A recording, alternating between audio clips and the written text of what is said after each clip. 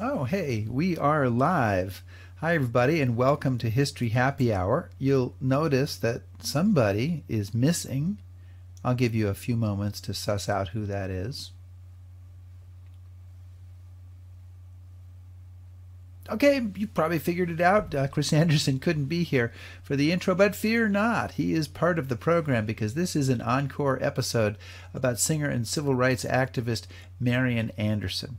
A reminder that History Happy Hour is brought to you with the help of Stephen Ambrose Historical Tours. And we always want to give a shout out to our Patreon supporters, especially our top shelf supporters. Please help keep the History Taps open here by becoming a patron on Patreon. And we appreciate your help in doing that. You can do so by going to www.patreon.com/historyhappyhour. And please, if you are watching us on Facebook, please follow us. If you're watching on the HHH YouTube page, please subscribe to get news of future broadcasts. And now, are you ready, everybody? Let's go to the videotape.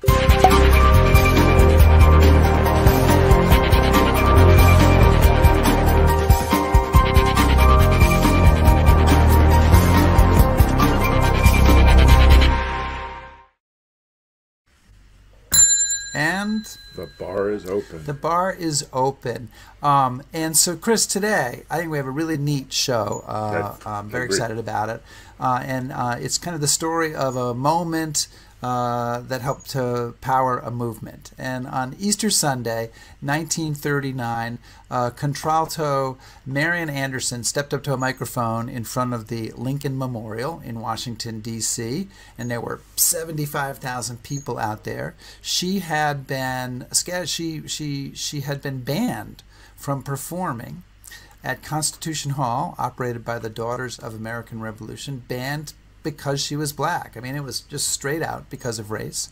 And so she performed in this massive open-air concert that was also carried live on national radio, and it was kind of a landmark moment in the civil rights movement. And it is the subject of an upcoming documentary, American Experience documentary on PBS called Voice of Freedom, Turbulent Times Turned an Artist into a Hero, and it premieres on February 15th.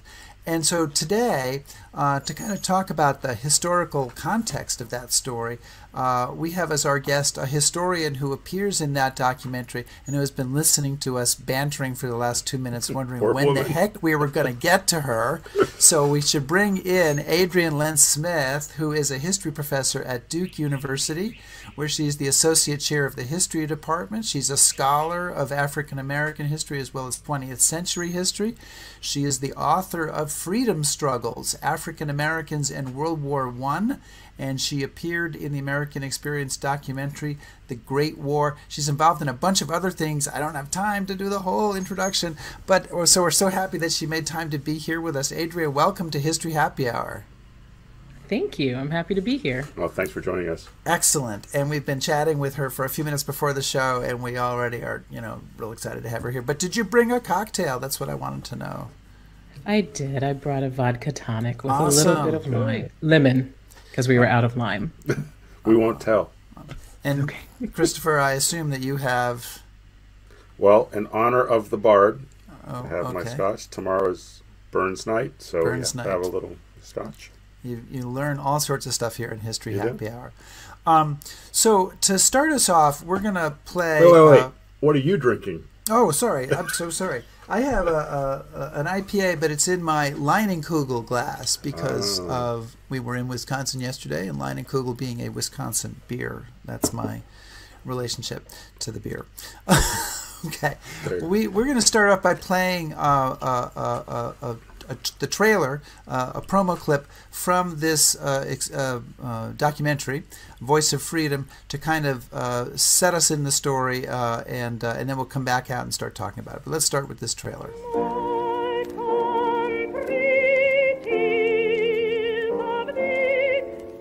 Marian Anderson challenged and broadened people's ideas of what the souls of Black folk looked and sounded like.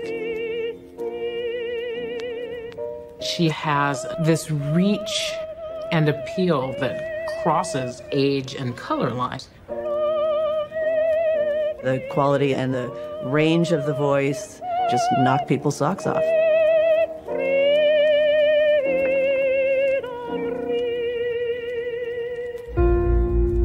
What Marian Anderson did in the 1920s and 30s was really popularize African-American spirituals at a time when there's a strong denial of Black excellence. Her music was more high art. In Europe, she grew as an artist. Suddenly, she was a diva. Music was her refuge, but she was also a risk taker. She had to support herself and her family in a time when there was violence against African Americans. But she is willing to show up because she is not going to accept the terms of racial oppression. The Marian Anderson concert turns the Lincoln Monument into the touchstone for civil rights. She became the face of a movement. That was something she could never step back from.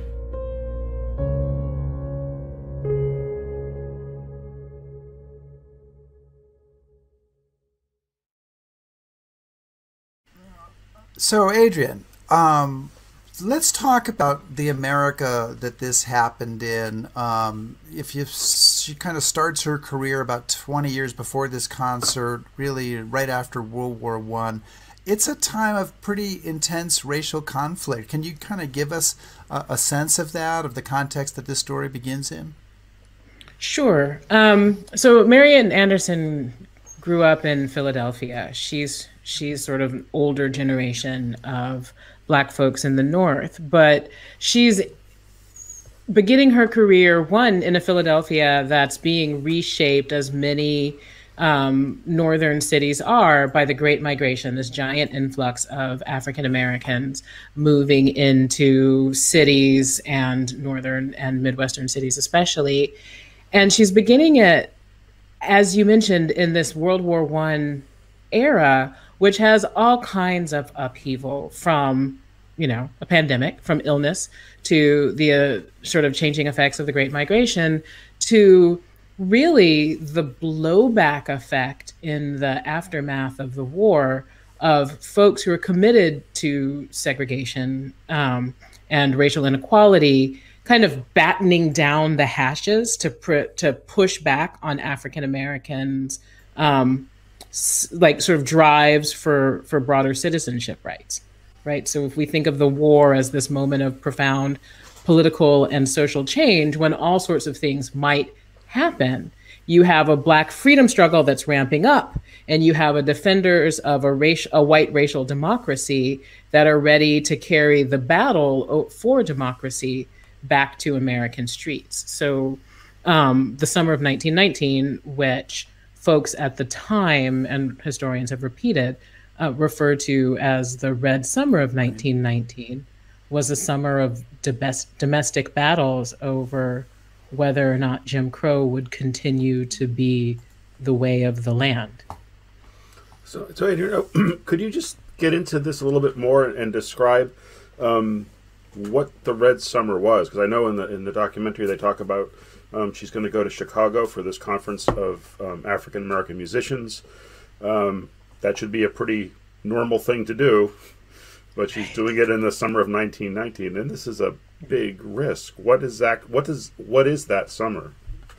That summer saw a wave of race riots, which we should say, like, we have a tendency to think of race riots as being kind of like people breaking windows in buildings or property damage. When folks talk about race riots in the early part of the 20th century, they're really talking about things that look like pogroms in Europe, right? These are mobs, murderous mobs of often white folks trying to mow down Black people and destroy kind of Black centers of cultural and economic life. So those happened all over the US, in DC as one of the most famous ones, Chicago as perhaps the most famous one, but there were dozens, large and small scale.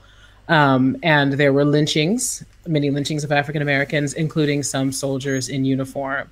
And the extent and the violence and the brutality of it all shook Black Americans who'd really thought that serving in a war that was named as a war for democracy and serving well and valiantly might change something. And the violence of the Red Summer was a way of announcing that their service not only hadn't changed anything, and it incited the defenders of segregation even more than Black failure might have. And she's there in Chicago as it's going on. And Marian Anderson, who seems to wander into these hot spots of human history, Marian Anderson is in Chicago for a concert and in the midst of this riot, right? And she's young still, and this is early in her career, and it would have been terrifying for anyone, but for someone who's only just leaving the bosom of what had been a very nurturing community, it must have been incredibly traumatic. And we've talked a little bit about this situation of the returning veterans, and you really, and this documentary deals with it a little bit. You do have sort of some soldier versus soldier stuff going on here. You literally have, I think, I live on South Michigan Avenue. Bronzeville is the neighborhood just south of me, which is and was primarily was an African American neighborhood. And I think you had veterans of the 370th is the one from Illinois, the National Guard. I'm the kind of 8th asking Illinois Chris because I think he knows. But it's the 8th Illinois Militia, so yeah, right, 370th. The 370th, and there's guys who are in the Army who are setting up like machine gun emplacements to try to defend their neighborhood. I mean, it is a brutal time. And I you mentioned Washington, and this is a few years later than 1919, but sort of in a tenor of the time moment. There's a little clip in this documentary, and it doesn't even sort of say much except it's talking about how Washington is so segregated, and it is a 1925 Klan march in Washington. And Adriane, I got to tell you, this footage blew me away, because here we talk about, you know, issues of white supremacy or stuff now. Look at this. I mean, look at this march. And by the way, they're not wearing masks on their faces. They're not hiding who they are. It is just so out there that it's almost like taking ownership, right, by the Klan and by certain elements of white American society. Yeah, I mean, we have this tendency to talk about the Klan as if the kind of night riding vigilante stuff defines it, and that's true in a certain moment of being in the Klan. And even then, I mean, the sort of like 1960s anti-civil rights sort of version of the Klan, there was a little more of that. But even then, it was still pretty overt. But the Klan that came into being, what we call the Second Klan, after 1915, inspired by Birth of a Nation, was not, it wasn't like, it's not like the Watchmen, right? Where the members are secret and masked. These were, you know, everyday folks. These were like civic leaders. These were ministers. These were all sorts of folks, and they knew each other, and they weren't embarrassed, and they had profound political power in many states. And it was almost like, you know, a social or civic organization to some extent that was deeply anti-immigrant, anti-Black, and determined to protect what they saw at the time as traditional family values. Well, and anti-Catholic, and pretty much anti-everybody but them. The anti-Catholic, and for them the anti-Catholic and the anti-immigrant, because of who the immigrants often were, and anti-Semitic and all. But which is ironic, considering, what did they say, something like 60% of doughboys in World War I, English was not their first language, or they came from a. But anyway, so it's a very troubled time in America, and we'll get a little bit more into this as we go along. But could you tell us a little bit about Marian Anderson and her kind of the arc of her career? Because I think we've lost sight of what a sensation she was. I mean, she starts kind of in the church choir in Philadelphia, but she gets pretty famous. She's not a second stringer by any means. And she becomes, I mean, so you're right. She begins in Philadelphia. She starts in her church. She's rejected from the Philadelphia Musical Academy, where she wanted to train, again, because of race, but she's taken under the wing of another very like internationally successful and famous Black singer, Roland Hayes, who helps her launch a career, eventually goes to Europe singing kind of what I described, I think, in the documentary as high art, sort of classical music in this amazing contralto. And she gains an international following, right? She's one of the most famous singers in the world and an incredibly successful singer. So she sort of begins her life, well, she begins her life in middle-class status, falls into poverty when her father dies, but like builds kind of wealth and celebrity through the power of this truly remarkable voice. Yeah. Well, okay, go ahead, Rick. No, please. No, one of the things that strikes me too is that when she goes to Europe, she's famous for, as you describe it, as high art. It's not, let's have the African American person sing some spirituals. I mean, that's part of her repertoire, but she's an artist, and that's, at least once she goes to Europe, that's what she's known for. Yeah, and she's not, I mean, who is awesome. She's not Josephine Baker, who I think is really, really cool, but who is able to trade on a kind of French fascination and exoticization of her and her sexuality as a Black woman, right? She's not that, right? Like Marian Anderson is basically like I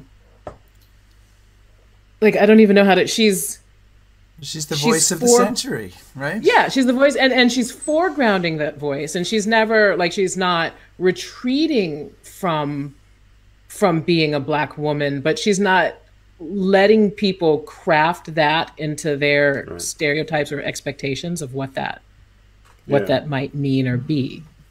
Well, I was struck, jumping ahead in two ways, but I'll come back. But I was struck by, Voice of the Century was a promo label attached to her, but it came from a remark by Toscanini, the great classical music. I'm sorry to say, conductor, composer, not even sure, but he said, a voice like this comes around only once in 100 years, but it did always seem to me that regarding civil rights or issues, social issues generally, that she was a bit of a reluctant hero. That she let herself, take on that role, but that it wasn't, this was not like her driving fiery thing. It was her fire was her art. And she goes to Europe. I thought it was interesting. She goes to Europe in 1927, and I think she's there for about 7 years. And on the one hand, she's finding that, she's not facing the same racism as she is at home. But at the same time, there's a weird little thing going on in Nazi Germany that has its own racist attitude that's coming up at the same time. So it's kind of a real, I think you called it a time of great ferment in Europe. Yeah. Yeah, and what we should say, she also goes to Europe after having had a failure of a concert in the United States, where the critics are like, she's good, but she could use a bit more seasoning, right? So she emerges as the voice of the century, but she's a protege, but very few geniuses come out like perfectly fully done, formed, fully formed. But you're right. She goes to Europe in 1927. There's the emergence and solidification of Nazi power in these same years. I think it should give us pause and make us remember contingency and context, to think about the fact that Anderson, as with many African Americans, could still be talking about finding more space to be themselves in lands where fascism was taking hold than they could in the US, right? Yeah. But I think it's also important for us to keep in mind the ways in which these kind of vernacular expressions of white supremacy, or these kind of systems of racialized power, are in conversation with one another in this period too. So if the Klan is incredibly powerful in the 1920s, if Jim Crow in the U.S. South is feeling as strong and as secure as it would ever feel in this moment, it's important to keep in mind that the Nazis who are pulling together their system of racial exclusion and ordering and all of these things are pointing to and learning from American racial systems as they're putting it together, and responding to criticism occasionally with a kind of like, I don't know what you guys are giving us such a hard time for. We learned this from your American South. And African American critics are quick to say that too, right? So you've got Anderson abroad and other expats abroad finding a place for themselves, but you also have some observers domestically and abroad looking to Germany and seeing things that they recognize from the American experience. Now, and Adriane, is Marian or any of the other black performers that are in Europe, are they writing back about, even before Hitler comes to power, but just Europe in general, are they writing back and saying, you're not going to believe this, I got to stay at the Savoy, or I got to go into a restaurant? Are they, I mean, how aware are African Americans at home about? They're aware, and they have been aware since World War I, because that's a big part of how people describe their experiences when they send stuff back home. And there's always been a question for me about how much of that, and I think a lot of it is sincerely the way that they are experiencing their travels abroad. That experiencing it that way requires not seeing other kind of dynamics of empire that are happening, but they're so like sort of in a haze of their American struggles that they don't necessarily pick up on the nuances of those. And so part of it is that that's how they're experiencing it, not knowing, willfully or otherwise ignorant of the dynamics of empire. But then part of it is also a rhetorical trick, right? Like, what better way to challenge America to be a better version of itself than to point to all of these other places where they can claim folks are doing it better? Yeah. Chris, did you want to follow up a little more on the Nazi Germany thing? Yeah, I mean, there was a graphic that really struck me in the documentary, right? And this is a graphic from the Third Reich, talking about the racial breakdown in the United States. And Adriane described it much better than I did, but it is shocking when you confront something where it says Nazi Germany is using our model as a method to construct the Nuremberg laws. And that just really kind of caused me to sit back, but it also, the interconnections of all these kind of beliefs and movements struck me in the documentary and with that graphic. So there's a really moving, so Glenda Gilmore's book, Defying Dixie, has a chapter that's just called like The Nazis and Dixie. And it takes a look at both the way that the Nazis looked back at the South, but also the way that fascism had a certain kind of purchase in the US and took hold in small ways in North and South. But she talks about W.E.B. Du Bois traveling through Germany in the 1930s. And, you know, Du Bois had been a graduate student in Berlin in the 1890s, maybe, and loved Germany, would have finished his PhD there if he could have afforded to. Took Harvard as his consolation prize when he couldn't stay. Yeah, I'm sorry. But when he went back to Germany in the 1930s, he was stunned by what the Nazis had, in his mind, had done to this country that he loved. And he was stunned by the viciousness of it. And again, made those comparisons and parallels to the US. But he also said that what the Germans are doing with the Jews here rivals anything that I have ever seen. And I have seen much. Plenty, yeah. Right? But he also waited until he was done traveling to send those dispatches back to the Pittsburgh Courier, because he knew that his mail was being watched and what have you.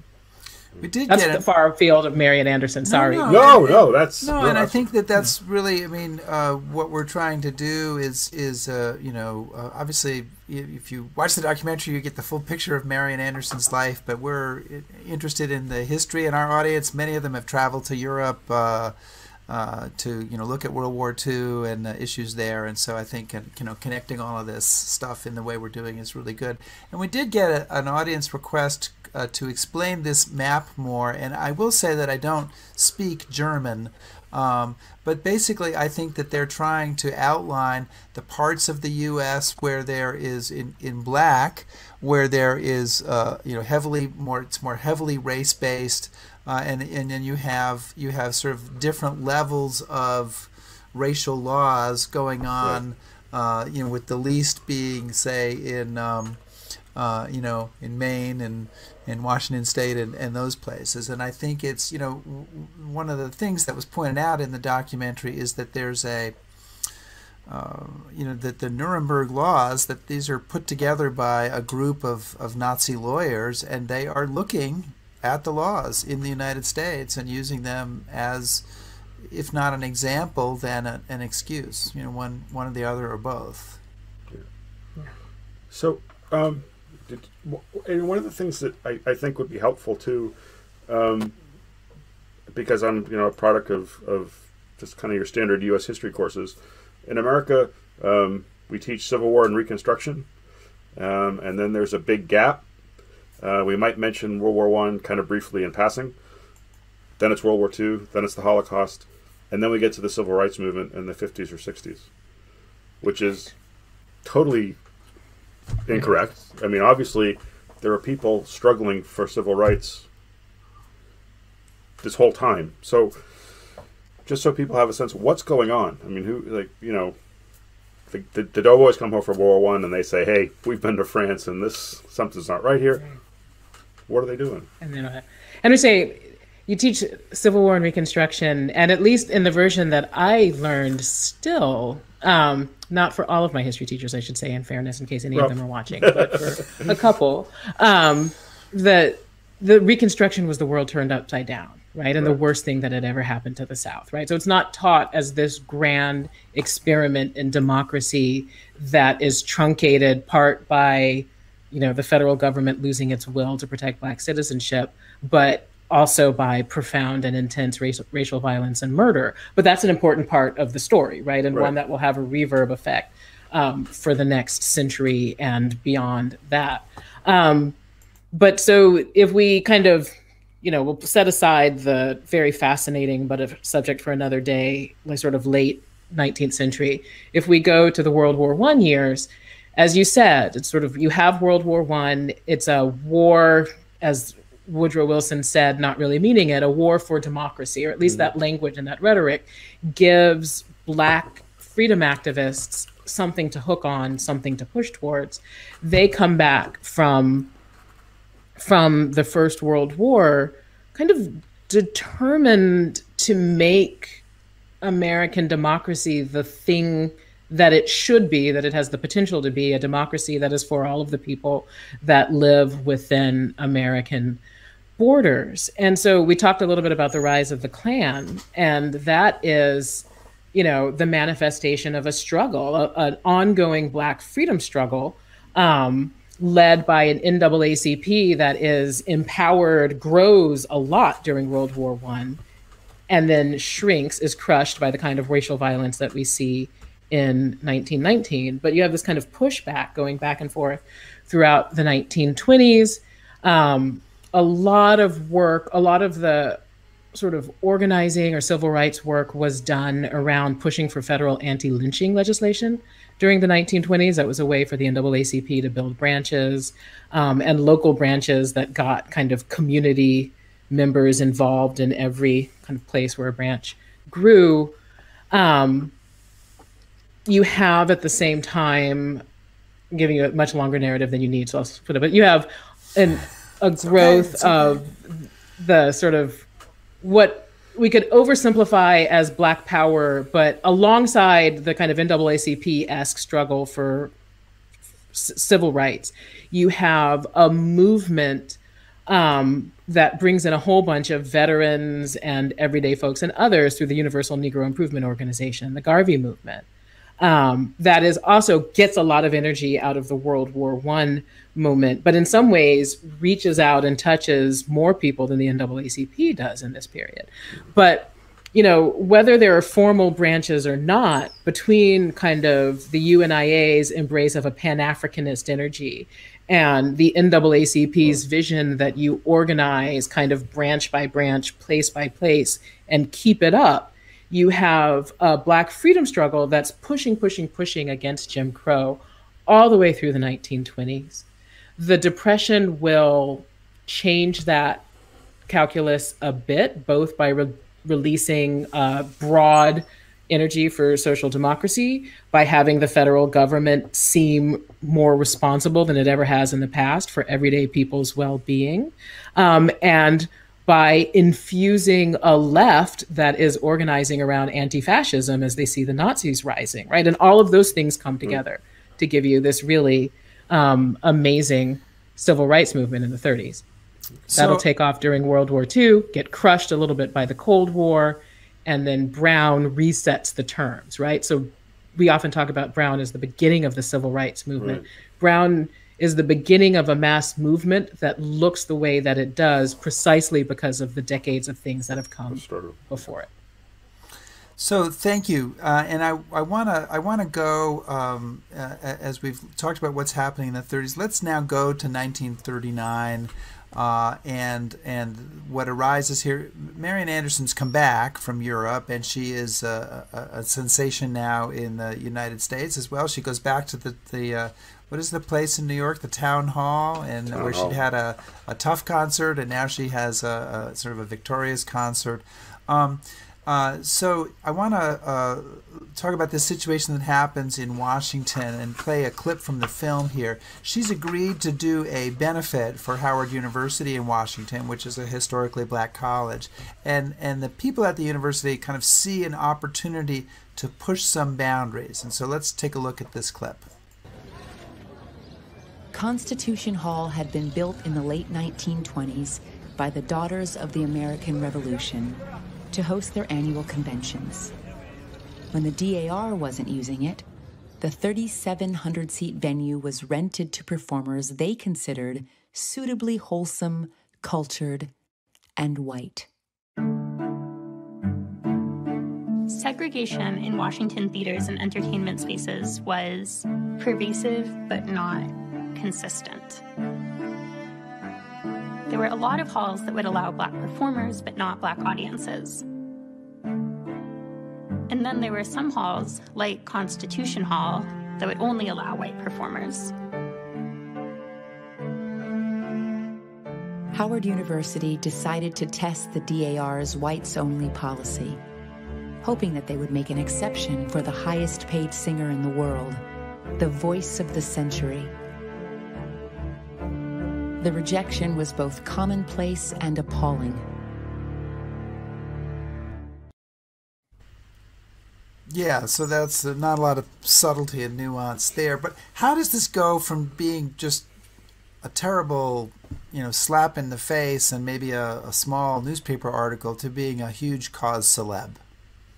It goes from that because Walter White is a master strategist, and Walter White was the executive secretary, the head of the NAACP, who realized that this was a moment when the organization could bring attention to the injustices of segregation and the absurdity of the hypocrisy, and that Anderson, by virtue of who she was, by both her celebrity and her,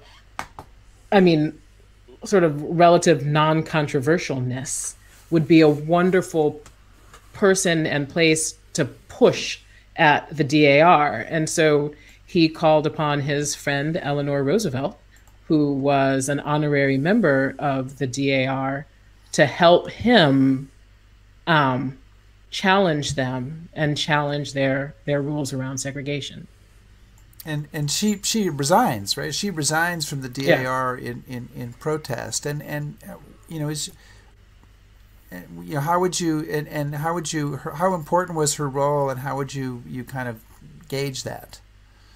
I mean, so if Walter White is, and he is, like, Walter White is wily, right? Yeah. And he's connected. Eleanor Roosevelt is determined and savvy and far from perfect. She has her blind spots, she has her kind of limits, but she is far more sympathetic to kind of questions about rights and access than even her husband was, right? And so they made a really powerful duo. So not only does she resign from the DAR in protest, which brings attention to this, but she also, I can't remember, I think it's her who approaches Harold Ickes, who's the Secretary of the Interior, about using the Lincoln Memorial as an alternate site for a concert. So there's the symbolism of leaving the DAR because they're not maintaining the, what they would say the true spirit of the revolution. But then there's the even more powerful symbolism of using this space and this site, which we've seen in the past week, right, has this purchase on the American imagination and our sense of unity and togetherness for this concert. Chris, can I say one more thing? Or I mean, I'm totally killing you right now, and I apologize for that. But one of the things in the film that killed me, talking about the Lincoln Memorial, just very briefly, is that in the dedication of the Lincoln Memorial in 1922, the audience is segregated, and there's not many black people who are invited, and they're told, well, you have to sit, back here in the section in the dirt. And the whole thing is, well, it's not about freeing the slaves, it's about keeping the Union together. And it's like, I think you missed part of the message. But I think I mean, I'd be curious to get your thoughts, but I mean, I think in a lot of ways it's her concert. It's this moment when she gets up to sings there that creates that special place that the Lincoln Memorial becomes. Yeah, I don't, correct me if I'm wrong, but I don't see lots of references to the Lincoln Memorial as being this special place until after this concert, right? I mean, people are aware of it, but... I mean, the idea that black folks would be excluded, that people would be arguing that this isn't about emancipation, it's about unity, just follows from the South winning the historiographical argument about what the Civil War was for, what reconciliation means, about the great tragedy of the 19th century period not being the enslavement of their fellow humans, right? And the sort of breaking up of families and these things, but, white families not getting along, right? That the regional break is the story and not slavery and the end of slavery itself. By the time that the Lincoln Memorial was dedicated, African Americans had been kind of written out of the history of the period. So it comes as little surprise that they would then be barred from the dedication of the memorial. Now, as all this is going on, Adriane, correct me if I'm wrong, but Marian Anderson is just getting ready for a concert. I mean, doesn't she make some reference to I wasn't even part of this whole thing? Yeah. How much truth is there to that? Or is this all Walter White and Ickes and Eleanor? Is it? I mean, I don't know. Where does she fit in this whole storm? I do not know definitively because I have not looked at the documents, but it would not surprise me a little bit given what we know of Walter White and Eleanor Roosevelt if no one had thought to clear this with Anderson before. Like, I describe her as being conscripted into this moment. That's what I talked about there. She's kind of the reluctant hero, but she's not unwilling, but she's not leaping into it either or causing it to happen. She strikes me as somebody who is very kind of quiet and reserved, and she has her art and her singing, and she uses that to make a statement. But throughout as I'm watching the documentary, there's very little. Marian Anderson wrote back and said this was shocking, or this really upset me, or she just sang and she performed and she, and I just think that was fascinating. And I think part of it is that she's just a contained she's not sort of like talking through her emotions about most things, right? You know, which isn't super. I mean, when you think about what we talk about in Black women's history, with not necessarily dissemblance, meaning hiding your emotions, but there's a long tradition of Black women keeping themselves to themselves as much as they can, because there are so many people like trying to take pieces of them or projecting things on them or stereotyping around them. So in some ways, Marian Anderson is incredibly recognizable to me, because it's the dignity of her self-possession that gives her the strength to keep on going through all of these like tumultuous and oft painful experiences. I want to play one more clip from the documentary film, and just to kind of give a sense of the moment that she arrives at the Lincoln Memorial and what she's become a part of. And it makes sense here because it actually begins with her words. It's not her say, it's an actress reading them, but it's her words about this moment. I had such a feeling that I had never had before. I just couldn't say anything. You know, she'd sung to 3,000, 4,000, you know, maybe 5,000. But this is 75,000 people. And they've been standing outside for hours. Anderson would be surrounded on stage by 200 public figures who had signed up as co-sponsors of the event, ranging from Supreme Court Justice Hugo Black to movie star Tallulah Bankhead.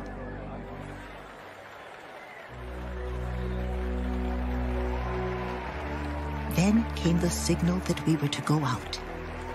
My heart was throbbing to the point that I could scarcely hear anything.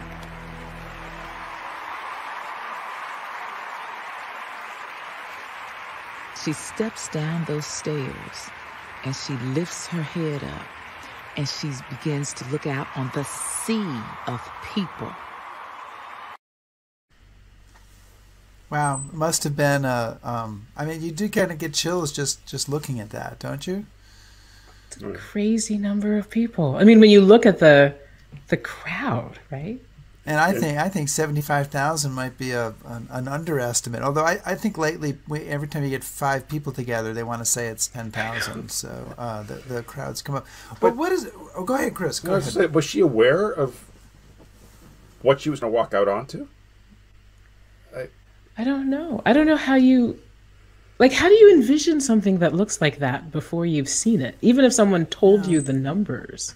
Right. Because, I mean, I can't think of any singer at that point in history that would have had a crowd like that. No. You know, and if you watch that footage, you know, she walks out and she closes her eyes, and you don't know what's going through her head, but you wonder if she's like, oh my God, what's going to happen? Right. And then she just gives voice. This is an age before stadium concerts and the whole idea of sort of large, because, you know, before, go back another 20 years, you don't really even have amplification, right? Yeah. So you really couldn't do a concert of that size. And I mean, was there, I'm not asking you this because I expect you to know the answer, but, you know, was there ever, I mean, I'm trying to think, was there ever a concert of this size ever in history before this one? I mean, it's hard to come up with one. Yeah.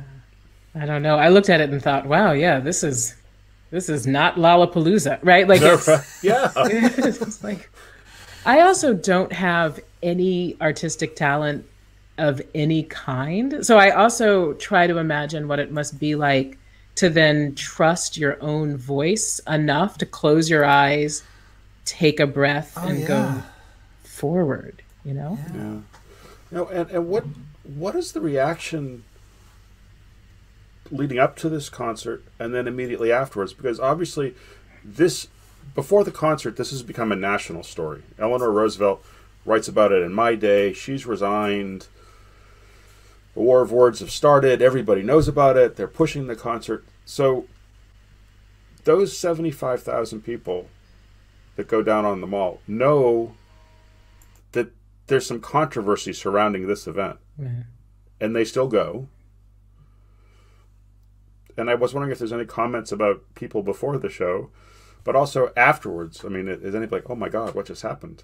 Because, you know, I think sometimes we look at historical events after the fact and go, that was really important.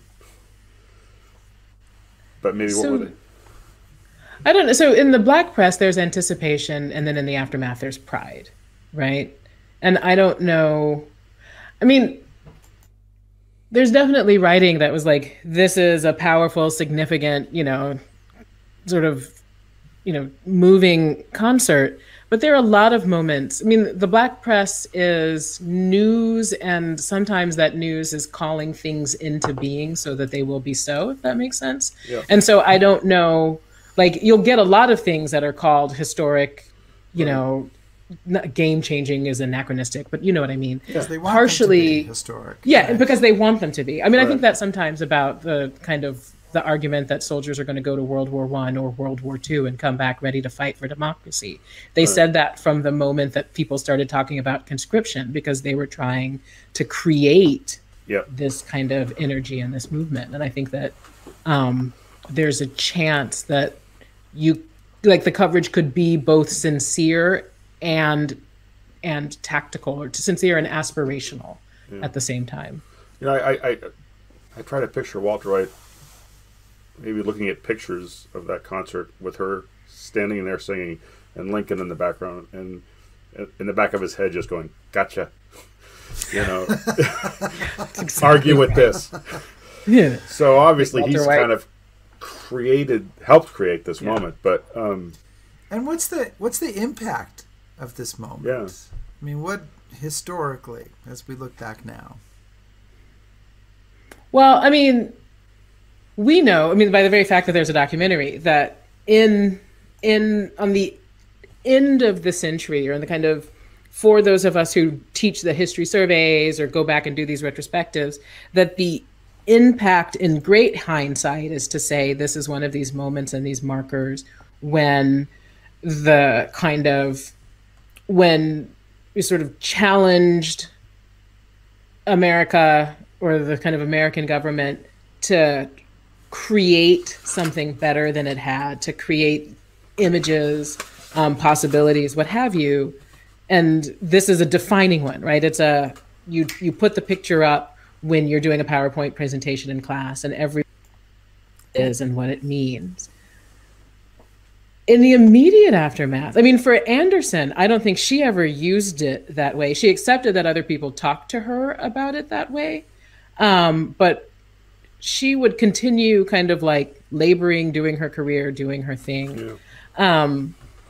And, you know, it's 1939. We know that we've got 15 years to go before, you know, the mass public is talking about a civil rights movement. So it doesn't galvanize, I think, so much as it symbolizes, if that makes sense to you. Well, they say in the documentary that she doesn't even really ever talk about this concert, right?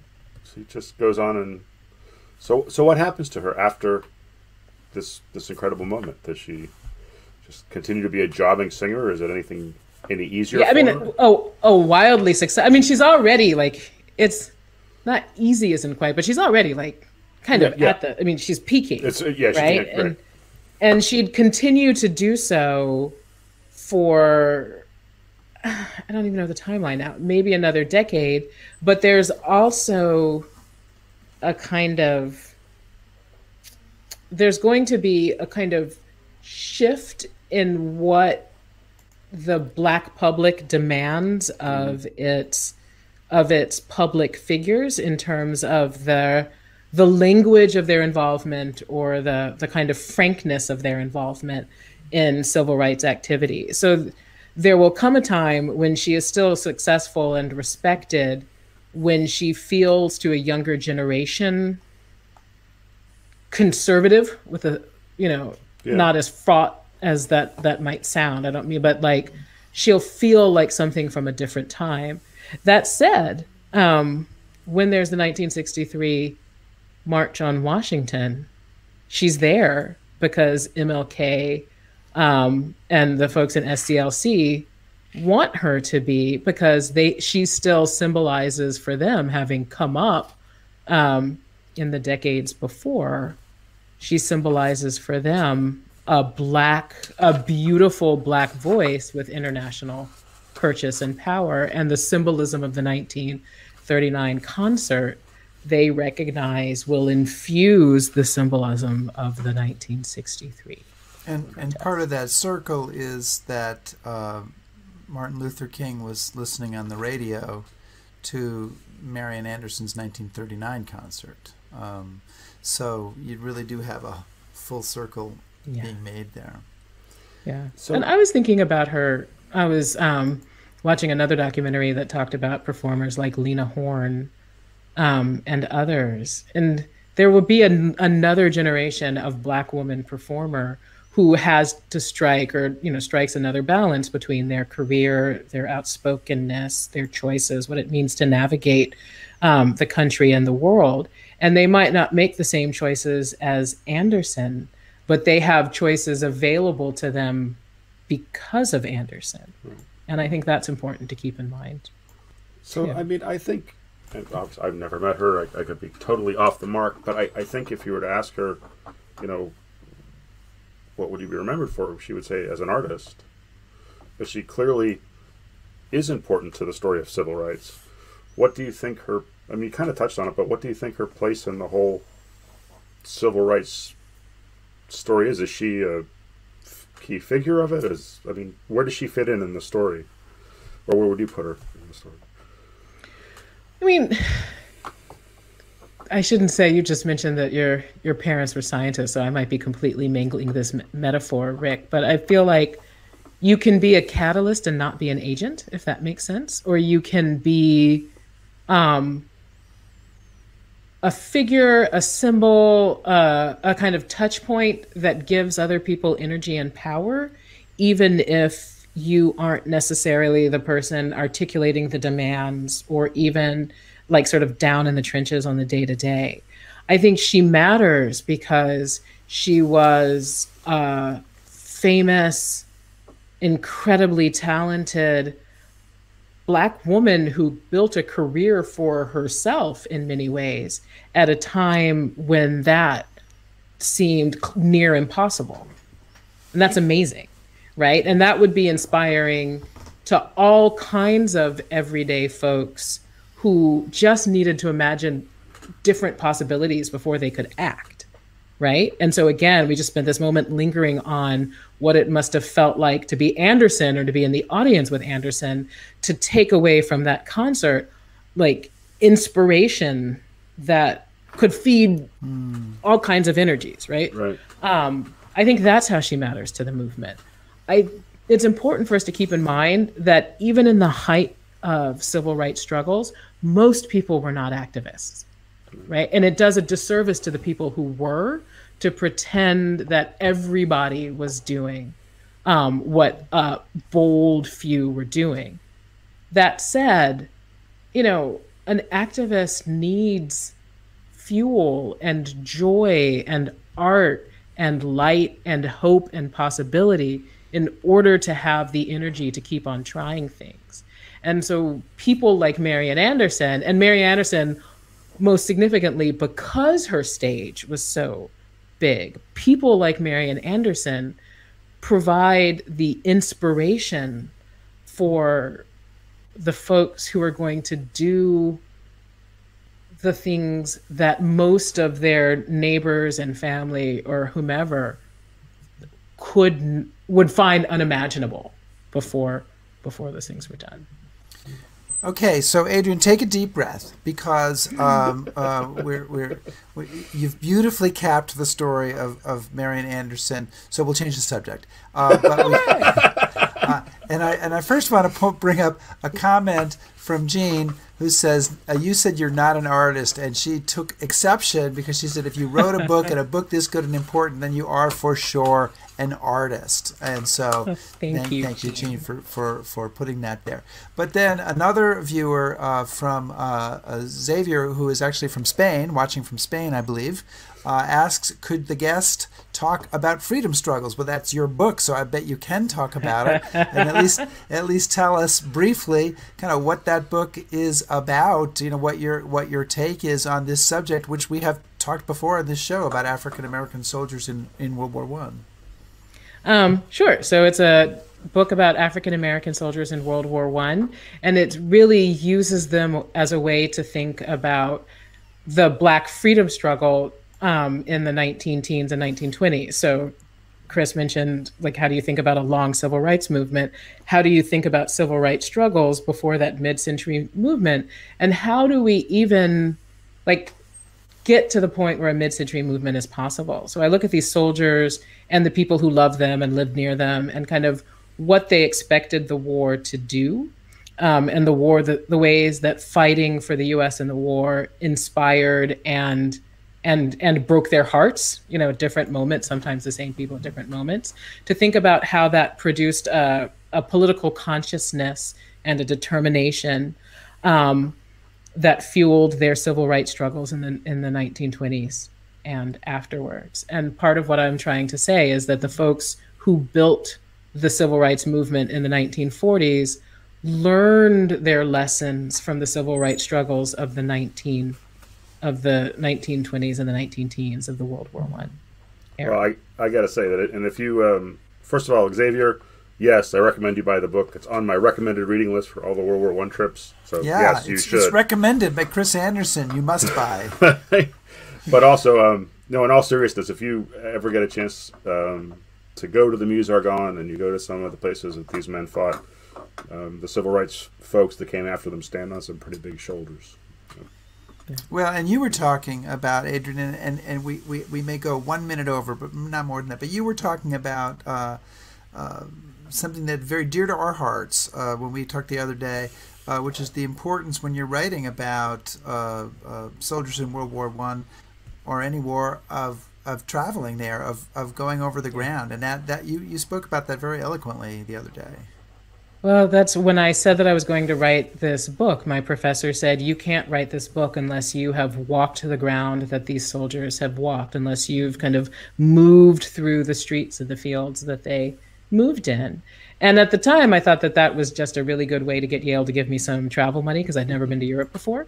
But it turns out that he was exactly right. And that I mean, not even that there weren't African-American soldiers at Verdun, but when I went to Verdun and understood it as a place in a landscape, and imagined that landscape wrecked, when I looked at a trench and thought both it's smaller than I thought, and oh my God, how do you dig a trench? I mean, the reality of it, right? Not just as stories that I was telling, but as things that people had lived through and had suffered through, really hit in a way. It's like the difference between reading a digitized piece of letter or something and actually sitting in an archive and knowing that you're holding a letter that someone else held and wrote. Right? Yeah. Well put. You did it much better than you do. Adriane Lentz-Smith, thank you so much for joining us today. That was a fabulous hour. We got many positive comments from people, and hopefully we'll be able to, in the third or fourth year of the show, we'll be able to have you back on and do it again, although hopefully we won't be in the midst of a pandemic still. But thank you so much for joining us. Absolutely. Thank you for having me. All right. Take care. Take care of yourself. You too. That's it for our Encore episode on Marian Anderson. That was a show that Chris and I both really enjoyed doing and thought that Adriane Lentz-Smith was terrific and that it's a great and powerful story. Next week, Chris and I will speak to noted Civil War historian Alan Gelzo about his book, Robert E. Lee, A Life. Lots to talk about there with the Civil War general whose the view on him has changed remarkably over the years. We hope you'll join us for that show. And since Chris isn't here to say it, let me remind you, stay safe, everybody.